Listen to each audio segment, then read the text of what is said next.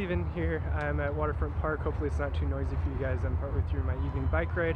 I'm just thinking through what we're talking about this Sunday, tomorrow, 6 p.m. in our Zoom Bible study. And we're getting toward the end of chapter 3 of 1 Peter, and we're talking about how our experience and this truth of God's care and protection and presence with us in the midst of suffering, and how we can find joy in the midst of suffering, how that impacts our relationships and our conversations with the people around us.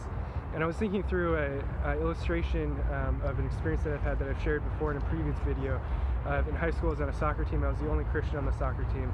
I was definitely treated differently because of that. I was mocked for being a Christian, a lot of different things. But that all started because they saw something different in me. They saw that I had hope in the midst of pain, in the midst of suffering, even in the suffering that they were trying to cause me during that time. And I got to the point with those same teammates during track season that I experienced some pretty severe disappointment at the end of the season.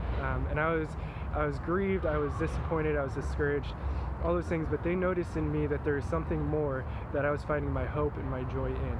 And through that experience, I was able to share my faith with them and be able to share why I have that hope. So the challenge for us this week as we're talking through this section is, how are you living your life in a way that opens up those opportunities? Are you living in a way that people see something different in you? And we don't have to go around standing on boxes and declaring that Jesus is Lord, but if we live our life in a way that causes people to recognize there's something different about us, that can open up conversations for that hope that we have in Christ.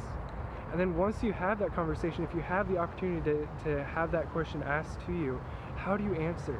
Have you guys ever thought through what your couple-minute testimony might be? Of if you're asked a question, how can you still have hope in the midst of pain, in the midst of sin? What would your answer to that be? So be thinking through that as we dive into that a little bit more in depth and more personally in this evening's Bible study, 6 p.m. on Sunday. Okay? Miss you guys. Hope you guys are doing well. We'll see you guys soon.